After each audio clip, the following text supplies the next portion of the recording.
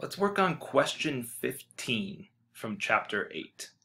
So this question says, sales personnel for Skillings Distributors submit weekly reports listing the customer contacts made during the week. A sample of 65 weekly reports showed a sample mean of 19.5 customer contacts per week.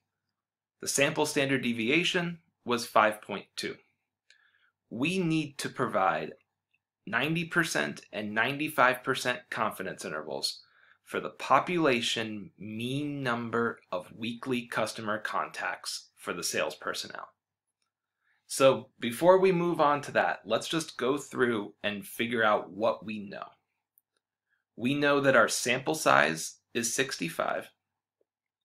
We know that our sample mean is 19.5. And we know that S, our sample standard deviation, is 5.2. Now we can talk about confidence intervals. And so if you look on your formula sheet, you'll notice that there's two different formulas for the confidence interval for mean. The difference is one uses a Z-score and the other one uses a T-score. What we can do is try to prove that we can use Z-scores, prove that it's normally distributed. So we have those three proofs, right? And with our information that we have, we notice that none of those proofs work out in this case. Our N isn't greater than 100. Sigma is not given, and we were not told that it was normally distributed and bell-shaped. So none of those work out, meaning we will have to use a T-score. So we'll use that formula on the screen now, and we also notice that we will need an alpha. Our alpha in this case is 0.1. We find that by taking 1 minus our confidence level. So 1 minus 0.9 gets us 0.1. In our formula, we need alpha divided by 2, so we'll write that one down as well as alpha divided by 2 equals 0.05. So we can now plug in what we know into our formula. We know our X bar, we know our S, and we know our N. We don't know this T-score yet, though. We're going to need to look in a chart to find that. So, in order to find that, we need something called degrees of freedom. Our degrees of freedom here are 64. You find your degrees of freedom by just taking your sample size minus 1. So our sample size was 65. Subtract 1 from that, and our degrees of freedom are 64.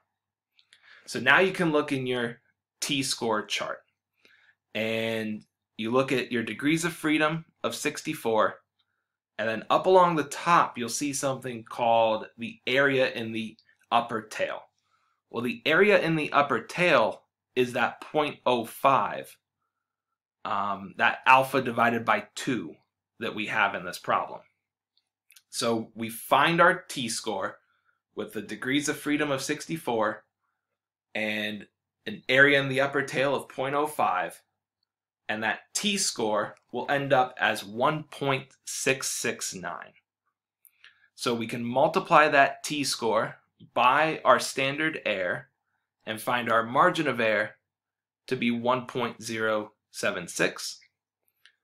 So then we do 19.5 plus and minus our margin of error, giving us a confidence interval of 18.424 to 20.576. So we're 90% confident that our sales personnel made contact with 18.4 up to 20.576 customers per week. If we now want to provide a 95% confidence interval, the only thing that's changing here is our alpha. So alpha is now at 0.05, meaning alpha divided by 2 is 0.025. So then we can start plugging into our confidence interval formula again. So our x bar is still 19.5, our s is still 5.2, and our n is still 65. But now we need to find this t-score again. So our degrees of freedom are still 64. We found that by taking n minus 1. But now the area in the upper tail is 0.025. So the t-score that corresponds with that is 1.998. So if we take that t-score that we found, multiply it by our standard error, we'll get a margin of error of 1.289.